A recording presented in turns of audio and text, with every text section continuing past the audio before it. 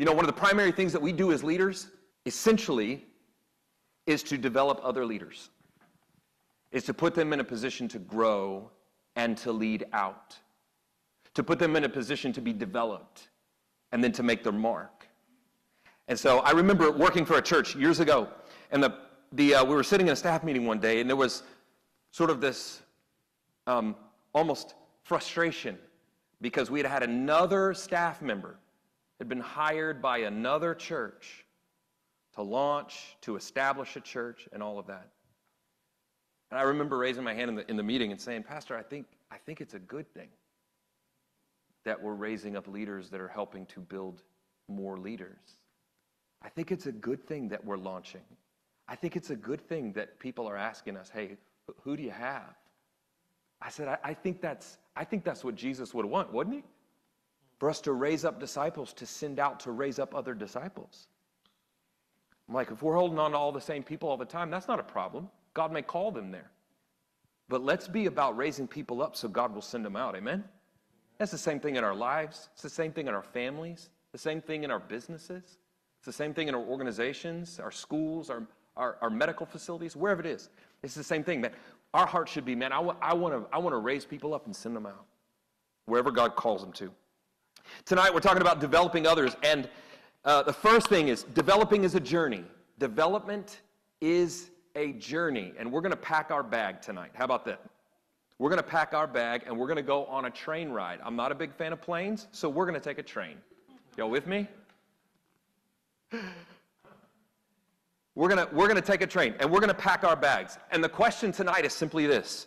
What do we pack in our bags? What should we be packing? If we're developing other people, if we're helping to develop other people, what should we pack in the bag? What should we have, and what should they have on this journey? So let's say we've gotten to the airport or the train station, and we're sitting there and we're thinking, what's in my bag? What do I have on this journey, and what have I asked them to put in their bag on this journey? We're traveling together. Put yourself in the shoes of a leader who has invited somebody on this train, and let's talk about it. So I'm going to ask you, what should we pack in the bag? If this is a journey, let's say months, years of developing, building relationship with this person, what kind of things are you putting in the bag as a developer? What matters to you? And I'd love to open the floor and hear anybody's thoughts. Wyman. Say it one more time. Time and commitment. Time and commitment. When you say time and commitment, what do you mean? Anytime you are developing someone, it's going to require your time and your attention. Good. And to be invested in that person to be able to do so.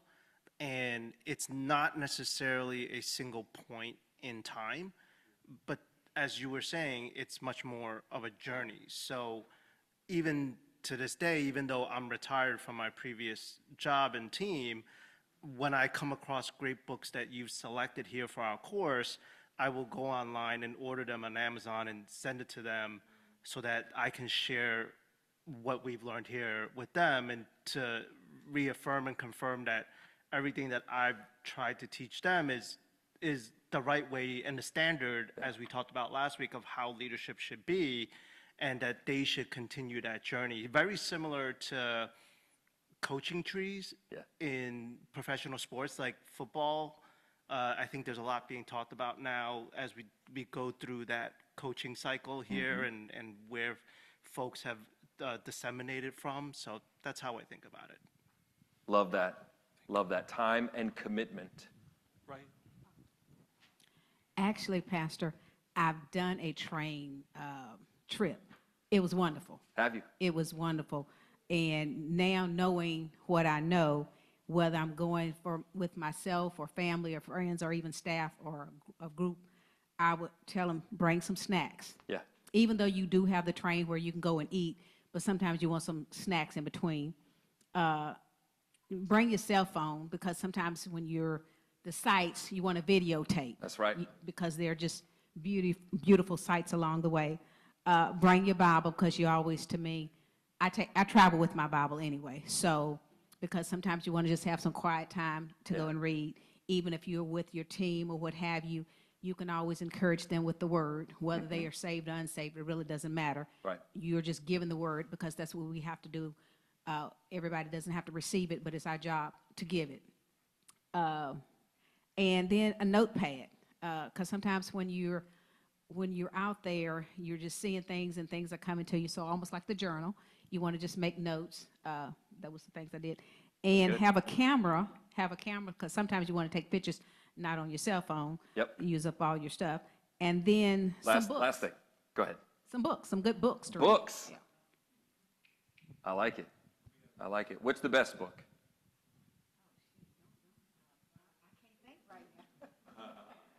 Put you on the spot. The Bible. I'll take the Bible. Yeah.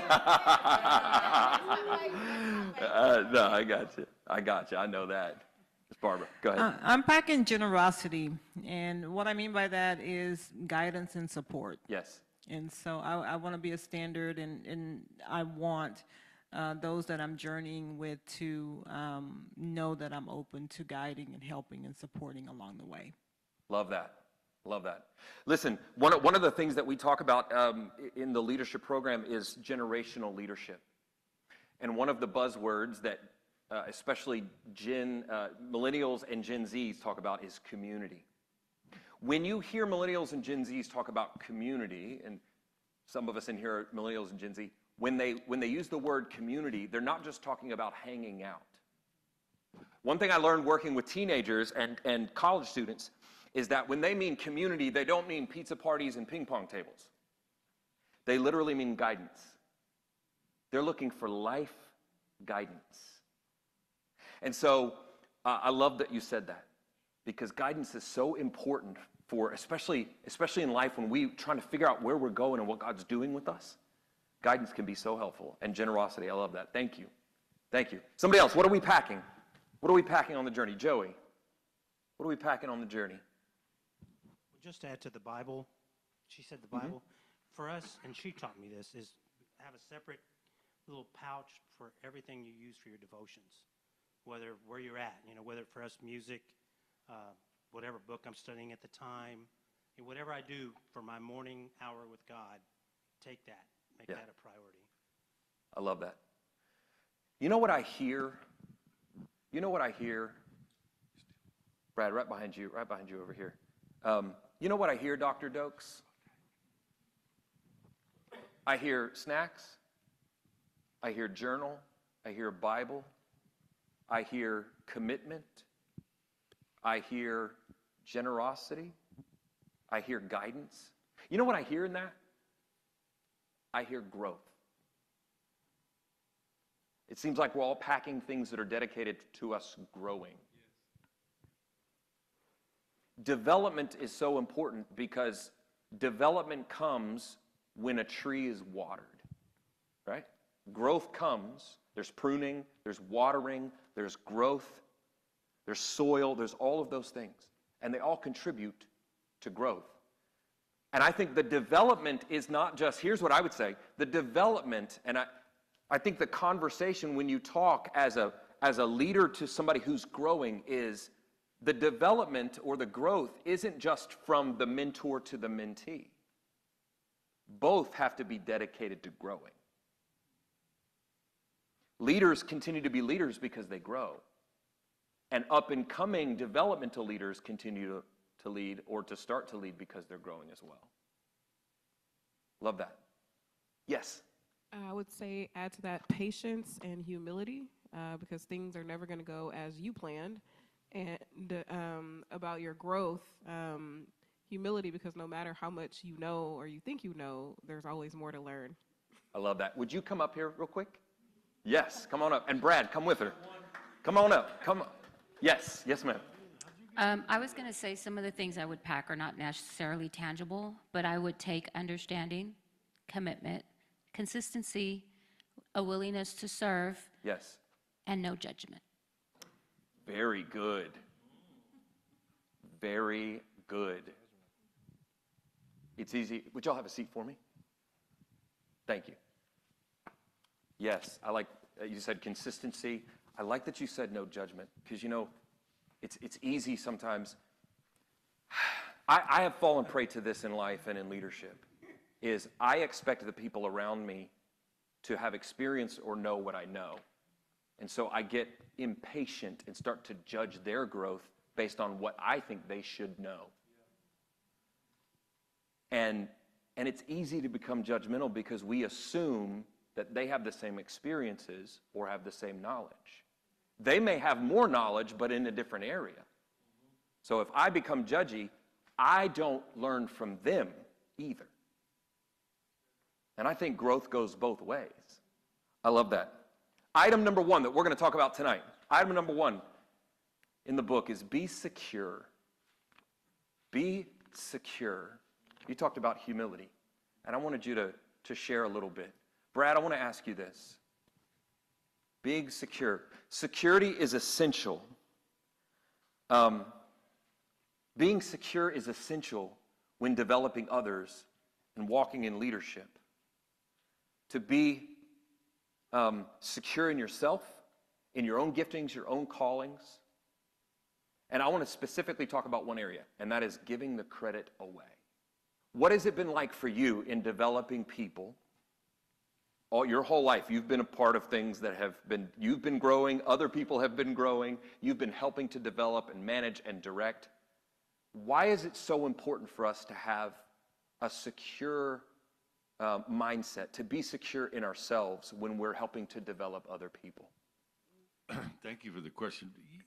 I've had the pleasure and opportunity, as you say, Pastor Jeremy, with young people and business people and young adults and athletes. But I think that the other thing they have in common is, one of the things, and you're talking about being secure, is you have to believe in yourself. Right. And you have to know that what you're saying, and they have to learn that you're not teaching or asking them to do anything that you haven't already done. That's good. Or know how to do. The second thing is, real quick, I would say, is the other big thing is believing in yourself and having that faith. Learn how to listen, not hear. You want to, people will talk to you, not only what they're saying, but their body language. It's good. Built a lot of successful sales teams and helping them. So I think being secure is knowing what you're doing is going to work, knowing that you can help people, and just having that self-confidence that you're not going to ask them to do anything that you haven't done yourself. I love that. What does it mean to walk in humility? And this is one of the questions we actually got. We reached out to our email database and asked people to send us questions for the leadership program in 2024. And one of the questions we got was, I would love to know the marriage between leadership and humility according to Jesus. And I love that question. So my question to you is this: to be secure gives us the foundation to be humble. But why is it so important to be humble if we're going to develop other people? I would speak from the perspective of leading a lot of young people in an educational setting. Yeah. So a lot of times, I would say, at least when I was first, a teacher, I would, teach something, and, you expect your students to come with the, with the foundational skills. And then you may sometimes realize that they don't have the foundational skills, or they have the foundational skills, but the lesson or, whatever it is that you were teaching them didn't quite go that way. Well, you would hear a lot of people say, well, I taught it, I don't know why they didn't get it. Something must be wrong with them. But then you have to ask the question, well, what's wrong with you? Because if you're grading yourself on what they should have learned, yes, they get the grade for learning it, but if majority of your class is not mastering that, then something is wrong with the teaching. So you have to be humble to go back and look and say, okay, well, what is it that they didn't get, and why didn't they get it? And so even when you're, assigning grades and giving a person, a pass or a fail, yeah. Am I so perfect in my teaching that, they should have this, they should achieve this particular score? Yeah. Is it that rigid? Or if they're right on the edge, could I have communicated a little better? Could I have, explained that a different way? Could I have given them multiple ways to attain that knowledge? I love that. Can y'all give him a hand? Thank you. Y'all can have a seat. Y'all are welcome to have a seat. I was going to say, what you talked about there was responsibility. One of the big words that we're talking about in these chapters is taking responsibility. One of the things, you hear this a lot in leadership, mature leadership is taking the responsibility when things go wrong and giving away the credit when things go right. When you win, it's all about the team, and it's true. And as she was saying, when you have to learn and you have to change and you have to adapt and you have to grow, you take the responsibility as the leader. And I love that. One of the ways that we are secure is in giving the credit away. And this is something that Jesus did. This is really, really, really powerful. This is something Jesus did. Jesus gave the credit away. He took responsibility to oversee the mission that God had given him, but he gave the credit away, and here's how he gave the credit away. Dr. Dokes, could you come up here real quick? And Brad, come up here real quick. And Joey, if you don't mind coming up here real quick. This is the way Jesus gave the credit away. Whenever the people would applaud Jesus, if y'all would come right up here in front of the camera and stand almost like in a triangle, the three of you together. And this is, yep, that's perfect. Okay, now if you would point at one another. There you go. Okay. Now, Joey's going to play Jesus. You're going to be God. You're going to be the Holy Spirit. Okay? This is the Trinity. This is the picture of the Trinity. And this is C.S. Lewis, the great Christian thinker, philosopher, and apologist in the mid-20th century. He had something that he called the Great Dance. This is a picture of the Trinity. Father, Son, Spirit. And they are in a great dance together. You know, a lot of times when God is pictured in the Bible, I wouldn't say, when God is interpreted from the Bible, sometimes people make it seem like God is this big guy up here, and there's like little Jesus and little Holy Spirit on here, and, you know, they're like, he's like, I'm the man, and they're like, yeah, he's the man. You know, that's actually not how the Trinity functions in their roles. They are actually equal, all equally God, the three persons of the Trinity, and they're all pointing at the other two. So if you pray, talk to, or honor God the Father, God goes, hey, but the Son and the Spirit, look what they're doing. If you honor Jesus, he goes, hey, but look what the Holy Spirit's, look what God is doing. And if you look at the Holy Spirit, he goes, oh, but the Father and the Son, man, look what they're doing. They always honor one another. They're giving the credit away in a perfect community of love. That's what love does. It honors other people by giving the dignity to them by saying, look at what they're doing. They're doing a great job. Cool. Thank you very much, gentlemen. I appreciate it. Jesus would do this. Jesus would give the credit away. In John chapter 5, verse 19, Jesus said this, verily, very truly. By the way, anytime you see verily, verily, or very truly, or truly, truly, or any words that are repeated in either the Hebrew or the Greek in the Bible, that is a demonstrative voice coming out. The author intends for you to understand this is like he's driving the point home. Very truly. Truly, truly is actually the Aramaic or the Greek. Truly, truly, I tell you, the Son can do nothing by himself. This is Jesus speaking. He can only do what he sees his Father doing, because whatever the Father does, the Son also does. He's like, look, my Father's working, man. They're honoring Jesus, and Jesus goes, but look what the Father's doing. And when I send the Spirit, this is what he's going to do. So when we give the credit away, here's why this is important. Because in developing other people, it is a journey in which the teacher is willing to be passed up by the pupil. Real, true, humble leadership is the desire or the willingness for us to go, if I pour myself into somebody, not a carbon copy, by the way, not a carbon copy. We want them to be their own person. We'll talk about that in a minute. Not a carbon copy, but we want them to grow and develop. The risk is they might be better than you. We have to be humble enough to say, I'm all for it. My children, I hope they stand on my shoulders and Tara's shoulders and go farther than we've ever gone. That's my prayer. And so we have to be secure as leaders to say, yes, this person might pass us up. But Jesus gave the credit away. We can give the credit away. Amen? Always, always, always. Here's a good question.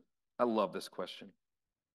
If you could change the world, but never get the credit for it, would you still do it?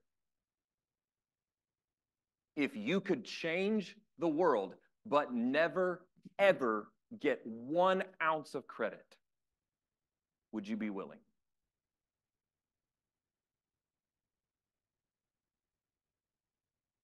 Would you be willing? Love that question. The great dance. We give the credit away. And this is what I love about Jesus. Jesus' heart was this, John 14:12. Jesus said this, he said, very truly, again, that phrase, truly, truly. He's like, this is the truth, truth.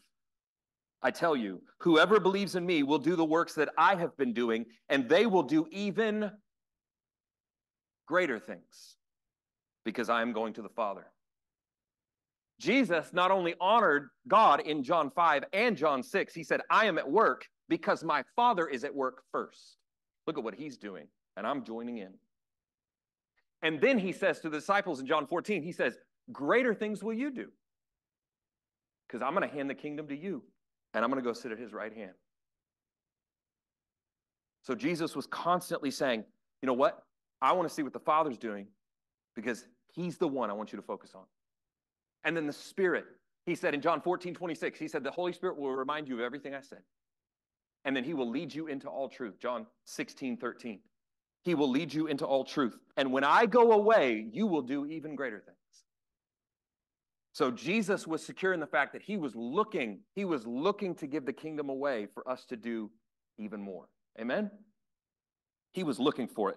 Item number 2, make it personal. Make it personal.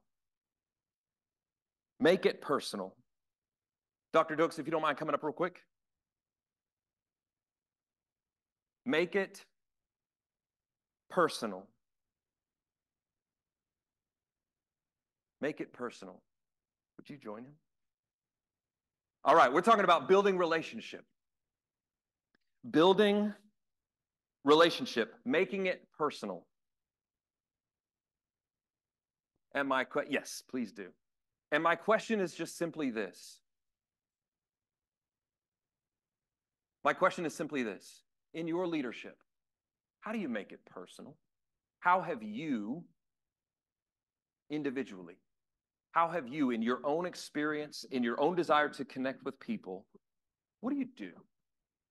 Share similar stories. Share similar stories. And, anytime someone's talking about something and I think of, I went through that same experience, or I know of someone who went through that experience, but relating to them, and in instances where I may not have any exposure or experience with what they're talking about, empathizing and asking questions and being curious, and acknowledging whatever they're feeling. Love that. Love that. I love that you said the personal experience. I love that you said the connection there. Because all of us as human beings at certain levels, we all have the same experiences, don't we? Mm-hmm. We all have these moments in life where we're trying to figure out who we are. We're trying to figure out who God's made us to be. We're trying to figure out where he's taking us. We all have the same questions. Thank you. Thank you. Dr. Dokes, how do you connect with people in a way that you can build relationship? If you're going to pour into somebody, it doesn't matter if it's a family member, a friend, a colleague, a student, somebody that you care for and want to pour into. How do you build that relationship? Yeah, great question. one of the first things that I do is I check in with the individual, right? Or if it's a couple, you check in with them and you want to know, how are you? Well, you know, the job is good. No, no. How are you? Oh, right? Because many times we don't ask that question of individuals because they are passively going through life because it's required of them. They have light bills, they have phone bills, they have the relationships, so they passively go through life and nobody really checks in very deeply with them to say, no, no, no, no. I see you. How are you? Right? And when you do that, the person opens themselves up, and then the cup that they have that's not full, they allow you to pour into that cup because you have tapped into it by saying, how are you? Opposed to just pouring in. It's like a leader coming to your office and say, I want you to do this, this, this, this, and this, and I need it by this time, and they leave, you go, right? Because they didn't check in with you. They don't realize that you had a flat tire on your way to work and you were frustrated because of X, Y, and Z. They didn't check in with that. Yeah. They just said, give me these things. And then, you know, they will be satisfied by you doing that. But what about your satisfaction? So one of the things that I do is always check in with people first before trying to pour anything into them.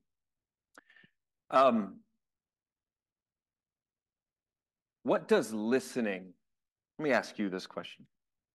What does listening do for you when somebody, a friend, a colleague, a family member, when somebody sits and listens to you, what does it do to your heart? Oh, it makes it full. To know that they are recognizing or taking the time to understand what I'm going through. Yeah. So listening, not hearing, the listening part.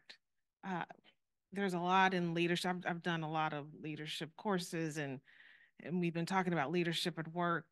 And this listening to understand keeps coming up, that someone would take the time to understand me and what I'm going through. And it's more than, and it's also the physical cues that they are listening and the eye contact and the asking the deeper questions and how did you feel about that? And I had that situation too. Yeah. The listening is a lot. I was going to say it's everything, but it's not everything, but it is very important. I love that. You know, Proverbs 3:19 and 20, Proverbs chapter 3, verse 19 and 20 says that God built the foundations of the world through wisdom and knowledge and understanding. And understanding, really a big part of that is applied knowledge. The only way you know is if you listen, is if you hear somebody out. I love that. Y'all give them a hand. Thank you. I think making it personal, you know, there's a story in 1 Samuel chapter 17, verses 38 through 40, where David is going to fight Goliath. Whether you've been in church or not in your life, most human beings know this story. David's going to go fight Goliath. And Saul tells him, put on my armor. And David goes, I don't, okay, fine. So he puts it on. It doesn't fit. It doesn't fit. So David goes, I'm going to take this off. This isn't me. This is not how I roll. And David says, this is not my calling. And I think one of the great ways as we listen in developing people is we're listening for what kind of armor should they be wearing? What kind of tailored experience should they have? Again, developing other leaders isn't carbon copy. I'm not trying to recreate myself. I'm trying to draw out the best them that God has placed in them. And maybe they wear armor, maybe they don't. Maybe they have a slingshot, maybe they don't. But to personalize it and say, God, where do you want to take this person? Where do you want to take this person in my family, my business, my life group? Where do you want to take this person? And asking God for that specific plan. God has a specific plan for them. And then number 3, responsibility. Give them responsibility. Another thing we can pack in our bag is to give responsibility. What kind of responsibility do you give to those that you're developing? What kind of responsibility do you give to those that you're developing? Hold on to this question because we're going to come back to it in just a few moments when we go to breakout. But I want to do this. Number 4 is set goals. Number 3 is to give responsibility. And number 4 is to set goals. To set goals. Now, I'm one of those kind of guys that here's where my thinking lands on goals. I have never set one New Year's resolution ever. For me, when I hear goals, I think process. Some people are really good at making goals. My mindset has always been, we actually had this discussion the other day, Dr. Dokes and I were having a discussion about process versus goals. And I'm a process person. I have sort of goals in my mind, but I've never been that person that writes them out and goes, I'm going to hit this and this and this. To me, I guess if you want to say it's a goal every day, but the process to me is where I sort of land with it. And so I'm going to ask you, are you more hey, I'm going to set goals, I'm going to go after those goals, or are you more of like, I focus on the process of getting somewhere?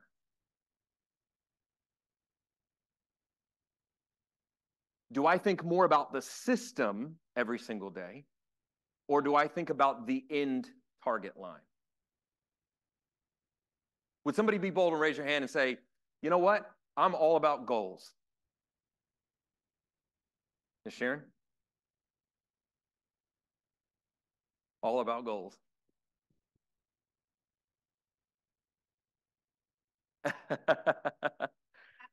I guess I've always been goal oriented. Yeah. And I'll set a goal and I'll do what I need to do to achieve the goal. Yeah. I set personal goals and then I set goals for the company. And I am goal oriented, Yeah. period. And I really, unfortunately, I know I don't really think about the process because even though there is a process, but I just start running the race. Yep. I don't even focus on the obstacles.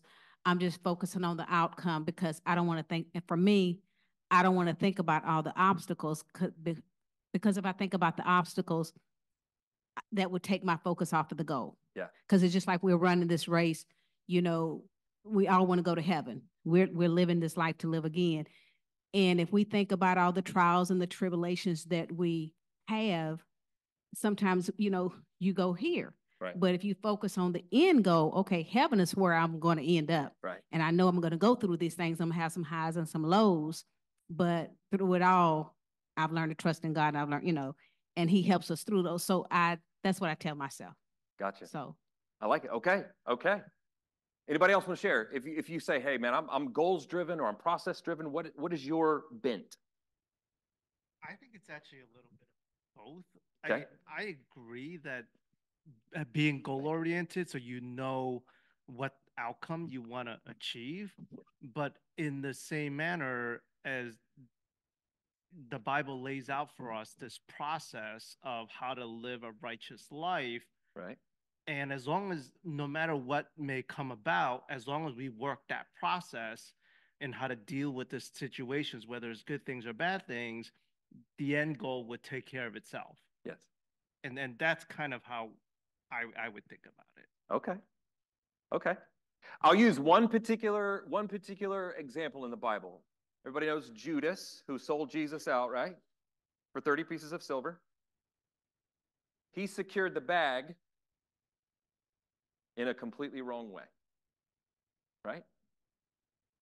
So the question, and I think you nailed it, and I think you nailed it. I think the question is righteous goal, righteous process. Good goal, good process. But which one matters more? Which one matters more? The goal or the process? I would think the process. Okay? because I think you have to have a vision. You have to have things that you're focused on, things you got to wake up every day and get done and accomplish. Yep. You got to pray on them. You got to speak them to life. You got to write them down and look at them. And I think there's a process to every single thing, which is to every goal, there's things you've got to get done to get there. Without a process, you go nowhere. Okay, I'm with you. I'm with you. All right, last one, and then we're gonna go to breakouts online, and then we'll continue the conversation here in the room. I think the process is really important because that's where you're being sharpened. That's where you're growing. That's where you're developing good, new, strong habits. Right. And it's where you're identifying in life, you know, what's not happening to you, but what's happening for you. Like what's launching you to the next step that gets you to the ultimate goal. Love that. Saw your post today, by the way. Life is not happening to you, it's happening for you. Love it. All right, here's what we're going to do for everybody online. You're going to go ahead and go to breakout rooms. And what we're going to do is we're going to, if you would, just talk with each other, introduce yourselves, and then you're going to have discussion about class tonight. We're going to finish with this thought. The homework for this week is, how are you creating space to build relationship in order to develop other people? How are you creating space? How are you taking time? How are you going to lunch, dinner, phone calls, text messages, emails, whatever it may be? How are you creating space to build relationship in order to develop people, to pour into others? We get that opportunity every single day. It's a choice. We talked about it in the very first class. It is we pre-decide that we're gonna give to others. We're pre-decide that we're gonna pour into others. So my question is, how are we doing that? And then at the end, you're gonna pray together.